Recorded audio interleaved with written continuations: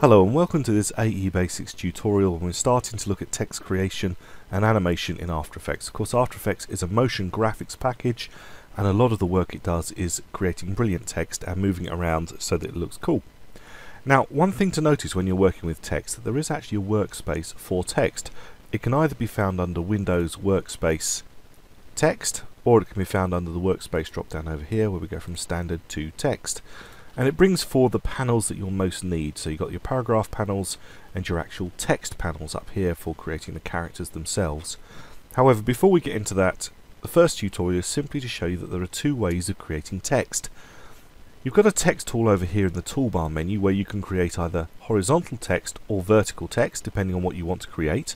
I'm just going to create horizontal text, but I want to show you that there are two ways of creating text. Now, I have a particularly big font, but that just helps to demonstrate. You select the text tool, click in the window, and I can start typing. This is point text. Now, I've clicked and started typing to create point text. Now, the thing about point text is point text scrolls off the screen. So if I choose my selection tool again and start to move it around, you can see that it actually goes off the screen. Now, if I wanted to make it fit the screen, I'd have to change the font size. And to do that, I need to select all of the letters. And the simplest way of doing that is double click on the layer. Double click on the layer, all of them are selected, and I can actually change the size of my font and bring it down so that it all fits on the screen. And then again, select my selection tool. Of course, if you do actually happen to hit V, you will get rid of all the text because you're in the text tool. So if I show you, V would usually select it, but of course in this instance, a V will just give me a V.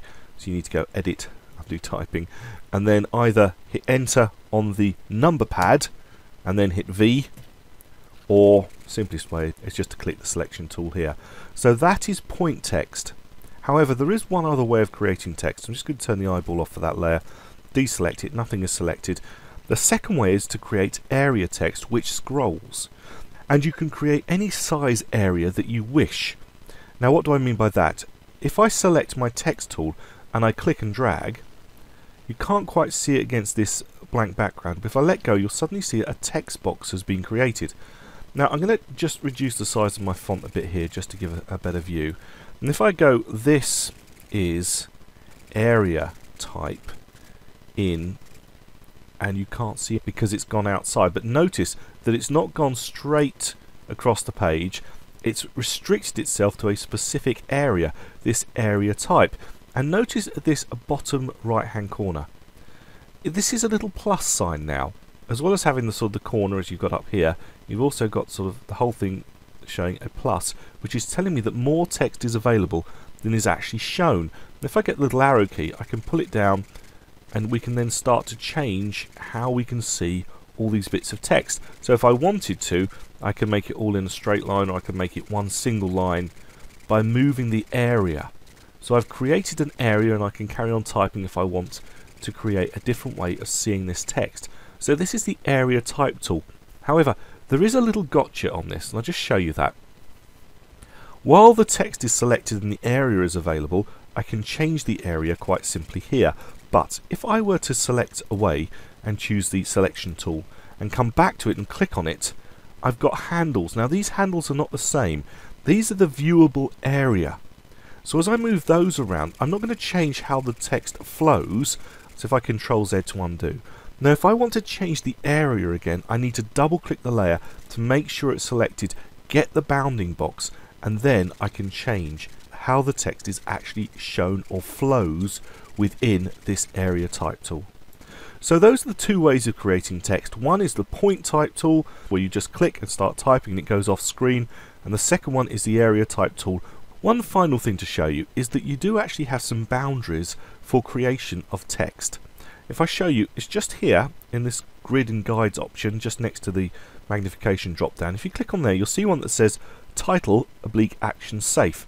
I'm just going to turn off that layer so we can see it clearly. This is giving us a title safe area, which is this inner box. And we've got 4x3 and widescreen, as the inner ones are 4x3. So this would be the title safe for 4x3. And this is the title safe for the 16x9.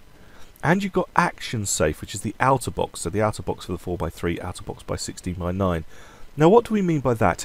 It actually goes back to the old days when televisions were made of tubes and tubes had curved edges. And the general rule was that if you go beyond this area with text, then it's likely that it'll start to distort and may not be properly readable. And for action, it says if you go beyond this area for action, it might well actually be cropped. So stay within the title safe, stay within the action safe boundaries is what it says. So if you were creating text and you wanted to stay within the title safe boundaries, you would click and hold at the top left hand corner and drag down to the bottom right hand corner and let go, and your area has been created. And of course, if you get it wrong, you can still go in with these handles and make sure it's absolutely right. And that would be safe. Now, it's just worth saying that these are not hard and fast rules anymore. We don't work with tubes very much. Very few people have them. So therefore, if you do feel that you want to create text that goes outside or breaks these rules, it's not the end of the world. But I would say that it's worth having a good reason for doing it. If you've got a good reason for going outside this box, artistic, production, whatever it might be, then fair enough.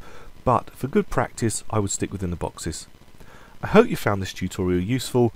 In the next tutorial, we're actually going to get into the character panel and look at all the options in there. My name's Andrew Devis, and thank you for watching.